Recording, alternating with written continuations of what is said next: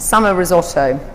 What I love risotto, and I love this one. It's beetroot, fresh peas, mint, and topped with some pecan nuts. Absolutely delicious. It's quite easy to make, but it takes a bit of time, so about 20 to 30 minutes.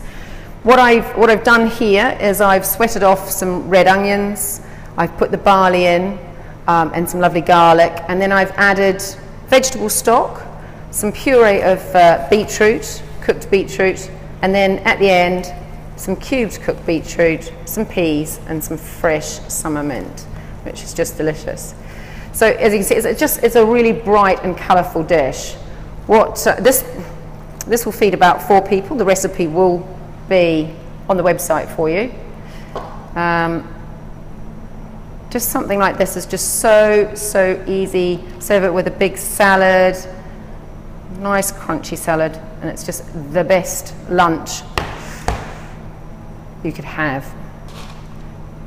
A little bit of micro herb if you can get a hold of it, and some lovely chopped pecans. There you go.